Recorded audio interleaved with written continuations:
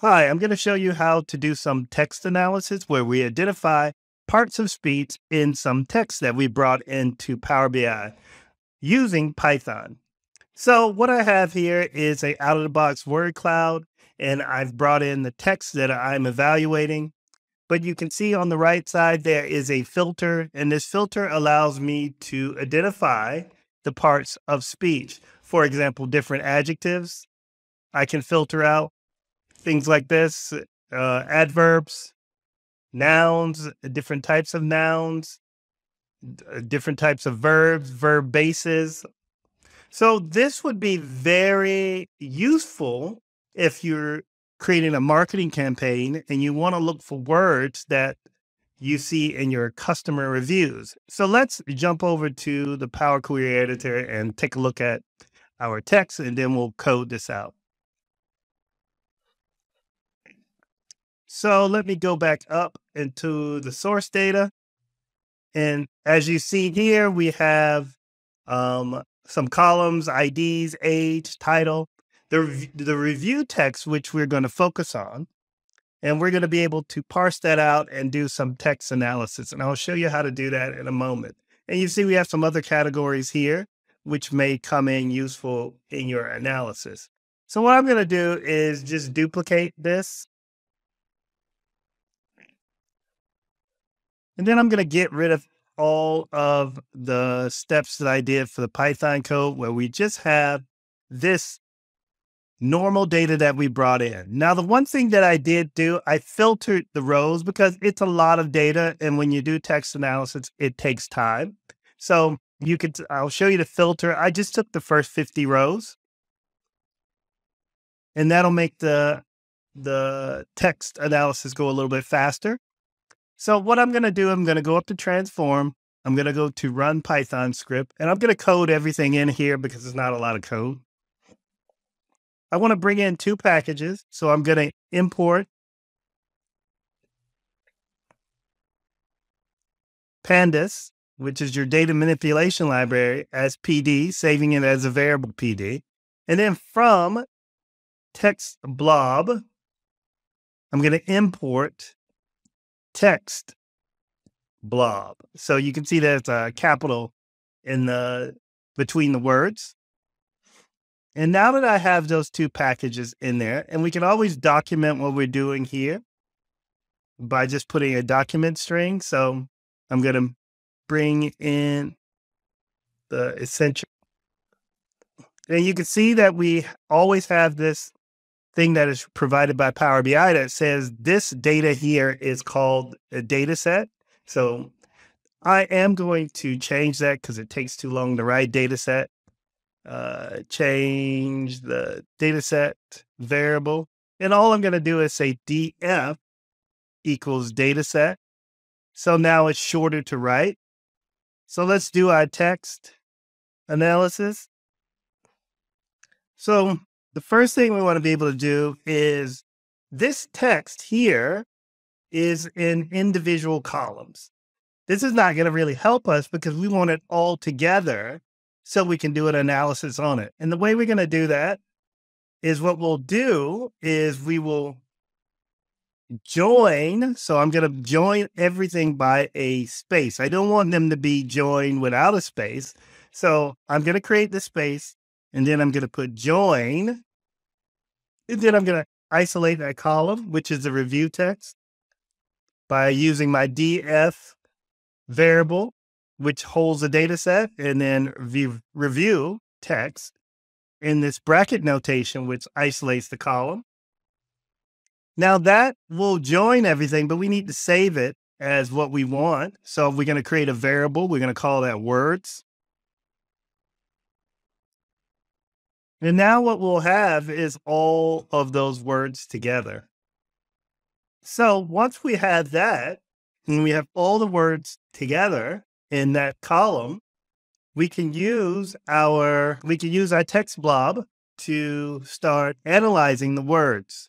So the first thing I'm going to do is create our parts of speech, our nouns and everything by saying blob, which we need to pass our words to a text blob. So we're going to use that text blob, and then we're going to pass in the text, which is our words.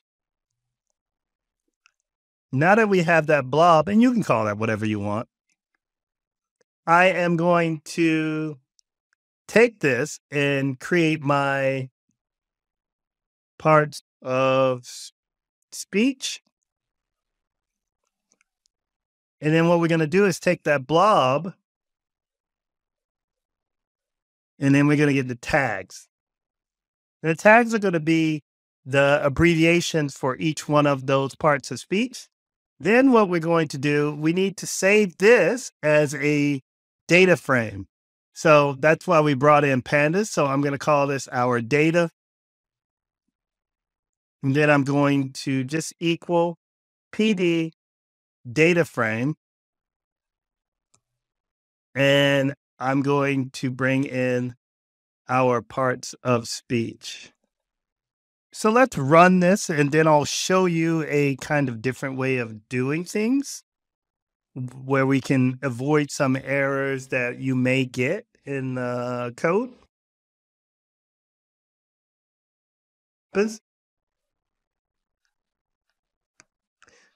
So what we're being given is we have these variables. We have our data set, which they called the original data.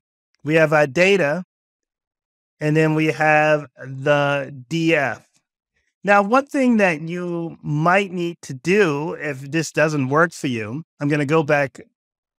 I clicked the wrong thing, so let me click this off. Let me just show you the code. Sometime what you may need to do is you may need to be very explicit in changing the text that you're concerned with into a text format. So I'm just going to show you how to do that. So you can see I'm isolating review text and then doing a as type, which I'm changing the type. And then I'm going to change this to a string. And then I want to just resave this. And sometimes that helps to eliminate any errors. And let's get rid of the period. So then I hit OK. And it looks like I made a mistake somewhere. Oh, you can see I have made an error where I don't have this last quotation. So then I'll hit OK. Now I want to open up my data, which was the last variable that we brought in, and show you what that looks like. Now we have all our words that are broken up by parts of speech. And you can see we didn't name our columns, but we can easily do that. And I'll show you what I did in the final version. So here, I call this our word and call this our abbreviation. Then I brought in the actual words that are for these abbreviations. And here, and I've connected that all together. So let me just close and apply this so we can see it. So we can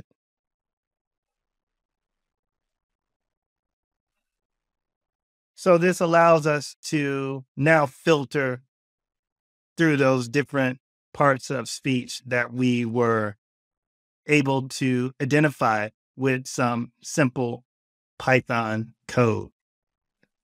I hope you find that of help. Maybe this can add some flavor to some of the projects that you're working on. Please leave comments and suggestions below. And if you're interested in making a more dynamic word cloud, we do have a course where you can see how to do that on Enterprise DNA. Thank you. Hey everyone, thanks for tuning in to Enterprise DNA TV. If you enjoyed the content covered in this particular tutorial, please throw the video a like. It really helps us and we really appreciate it. Also, don't forget to subscribe to the Enterprise DNA TV channel. We have a huge amount of content coming out all the time from myself and a range of content creators all dedicated to improving the way that you use Power BI and the Power Platform. Lastly, check out Enterprise DNA's website. Plenty of resources and further learning that you can access very easily. All the best. Take care.